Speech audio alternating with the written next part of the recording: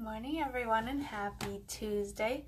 This week I am here to talk about the immune system because probably about 2 months ago I went to a really interesting lecture from a naturopath on the immune system, and I realized that unless you take high school biology you don't really get to learn about how the immune system works. So I thought that would be an interesting topic for you guys to learn a little bit more about, and how the immune system is formed initially and all of that stuff.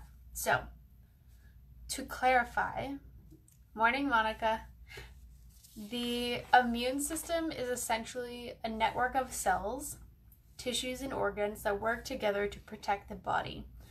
And there are basically you can break the immune system down into two parts. The first is the innate immune system, which means it's not specific. It will attack anything that comes into the body, but the purpose of this part of the immune system is to prevent entrance into the body. So this means the skin is your primary defense, because anything that gets past the skin will get into your body.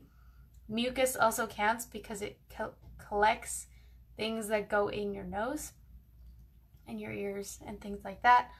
The pH in the stomach, the high acidic stomach acid, also counts, because if you eat something that's contaminated, most times the acidity in the stomach will destroy it, and then you won't notice that anything's wrong.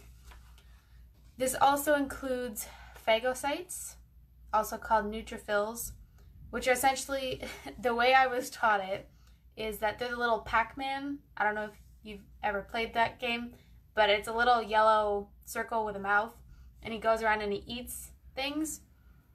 And essentially the little phagocytes, or Pac-Man cells, move through the body and eat anything that's not healthy. So if you have sick cells, it's going to come through and eat those. The innate immune system also has macrophages, which work in a similar fashion. There are two more components of the innate immune system. One are called natural killer cells, and these are kind of like security system. So if they realize something has infected the body, they search and destroy those specific cells. It's usually one at a time. They're a little slower to work, but they work quite well. In terms of dendritic cells, I have my notes from the presentation, and it says it's found in places that come in contact with the outside environment. So typically any orifices are usually where these come. The dendritic cells ingest the pathogen and carry that part of the pathogen to other immune cells to kind of take part of the information from that cell and pass it around the immune system, so suddenly everybody knows what to look for. So they're kind of like the analyst in the back that says, okay, this is what we're looking for, and sends it out to everybody. And that's all the innate immune system. The secondary part is what most people consider when they think of the immune system. This is the adaptive immune system. So the more bacteria and viruses that we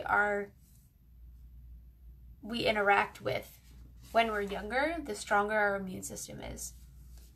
So this is the one that becomes learned. You can teach it, which is essentially one of the tenets of homeopathy, is that if you're exposed to something, you present an equal but natural version of it that is stronger and will kill it, and then your body knows what that looks like, and the next time it comes back, your body can fight it off faster. The adaptive immune system is made of T and B cells. The T cells are generated in the thymus gland, T for thymus, and these are essentially the receptors. So they go around and attach little receptors to the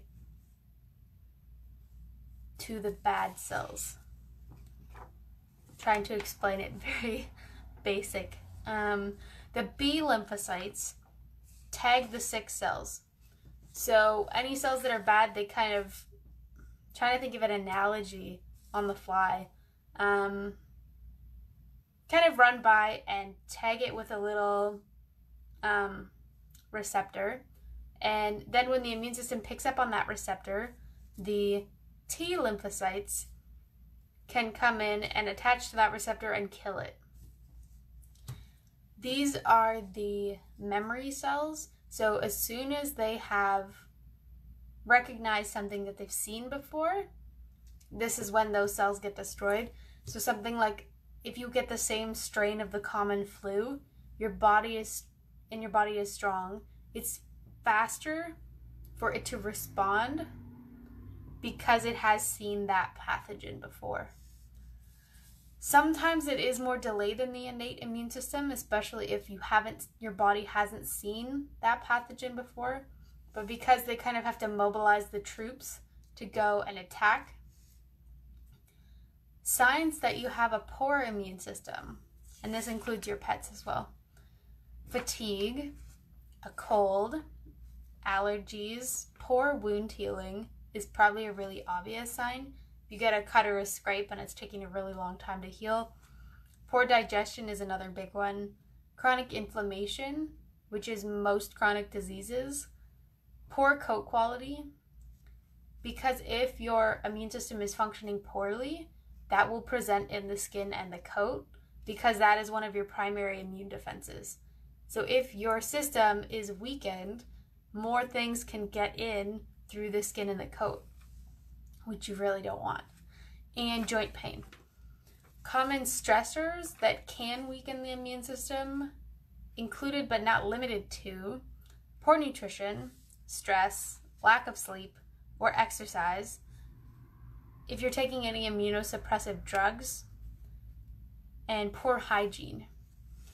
But when you think about it, approximately 80% of the immune system is present in the gut. So if you're eating poorly and your gut microbiome is not healthy, then almost anything can make you sick. Because if your body can't process what you're taking in and actually get nutrients from that food, then you're not able to feed your system and get stronger, which means you'll be sicker for longer. So I just want to talk about that. The Holistic Pet Health Conference that I watched also had a talk about the immune system, and she talked about how the immune system was created. And I'm just looking at it. It was a vet from, I believe, the United States, and she talked about the creation of the two parts of the immune system. In genetics, it's called Th1 and Th2. Th1 is supposed to be the bigger percentage because this is when your body has a non-inflammatory response, so it's a little more natural response. It's supposed to be the bigger percentage in some cases. In really sick animals, this is not the case, but this covers everything from bacteria, viruses, yeast, fungus, parasites, etc. That's the cellular immune system. The humoral immune system, Th2, is all inflammatory. What they've done is studied in puppies the levels of the immune system present and the strength of it in puppies given vaccines and puppies not given vaccines, which I find really interesting. But essentially what they found is that the humoral immune system, Th2, the bad one, is higher in those given vaccines, meaning that anytime anything is presented to the body, whether it be an allergen or a new substance they've never smelled or tasted before, the body is more likely to have an inflammatory response, meaning presenting with skin conditions or dermatitis, presenting with alopecia, presenting with allergies or sneezing or a digestive sensitivity to whatever the thing is. I'm just presenting the research. That is what the research showed about puppies given vaccines. So I thought you should know.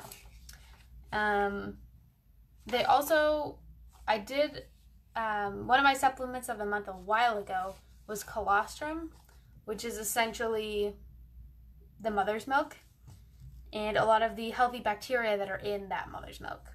And what they found was in puppies, they get 90% of the antibodies present in their system through the mother's milk.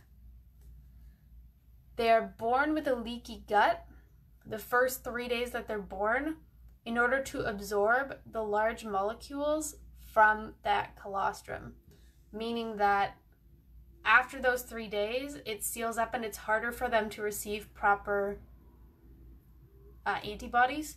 So within the first 3 days is really, really key for them to get all those healthy nutrients. But I just thought that was really interesting. But the immune system is mostly created by the mother's milk, so if they're not healthy in the beginning, that's setting them up for a poor health-wise life, which unfortunately we know is true in most people as well. If you don't take care of your body, you won't feel good for very long, and it's easy to get sick. But if we build up our system with good things, then we will be healthy for a long time. That's all I have to say about the immune system. If you have any questions, feel free to comment. Monica, I can see you going in and out. Have a fabulous rest of your week, and I will see you next Tuesday.